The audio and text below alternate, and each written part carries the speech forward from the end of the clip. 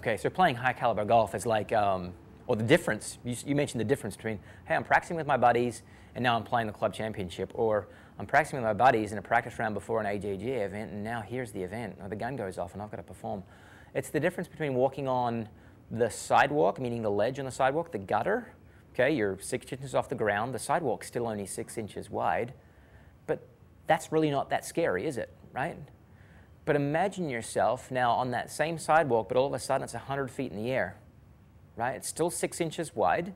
The only thing that's changed is your perspective, right? I'm 100 feet in the air now versus 6 inches off the ground. The task demands are exactly the same, but all of a sudden your brain sees the consequences. And those consequences of falling from 6 inches are nothing, but those consequences from falling from 100 feet are a lot. Well, if you can turn your mind off to the fact that you're 100 feet up in the air, figuratively, and think that you're 6 inches off the ground, you will succeed. You'll play your best golf.